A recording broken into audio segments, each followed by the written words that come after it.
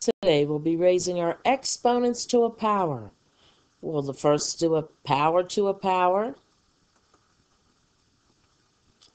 to a product, and a power to a quotient.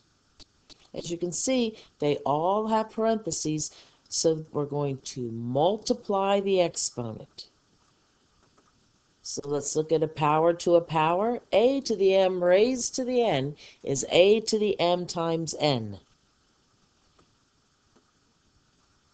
To raise a power to a power, keep the base and multiply the exponents.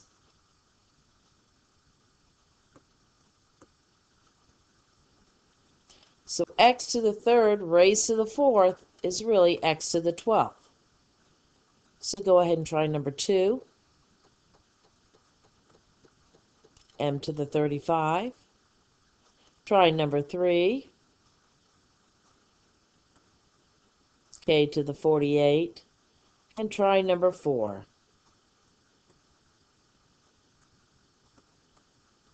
A to the 27. Now let's look at a power to a product.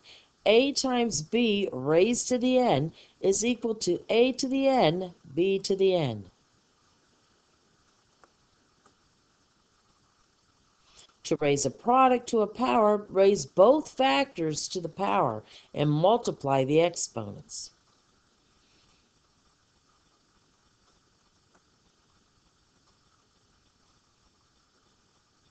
So we're going to simplify each. 5 to the third, g to the fifth, raised to the seventh.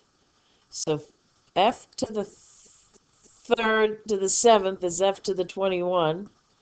G to the 5 to the 7 is g to the 35th.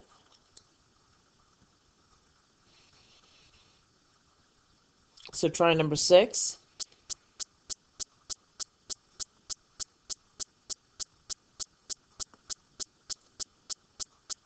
(64) r to the 6th, s to the 27th. Try number 7.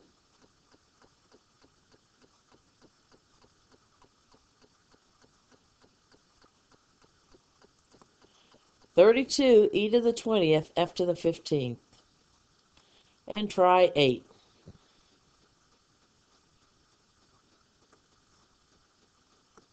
(25) x squared y squared z to the 16th.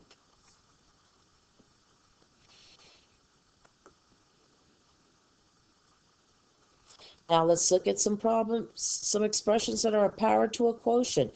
A divided by b raised to the n. A to the n divided by b to the n.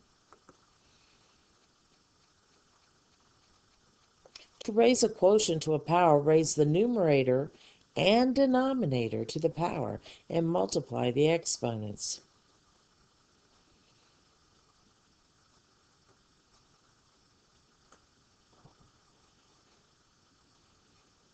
So x divided by y to the 6th can be rewritten as x to the 6th, y to the 6th.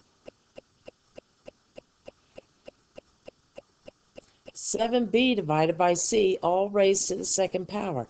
Remember, each factor is raised. This is a product to the power. So 7 squared b squared divided by c squared, which is 49b squared divided by c squared. Try 11.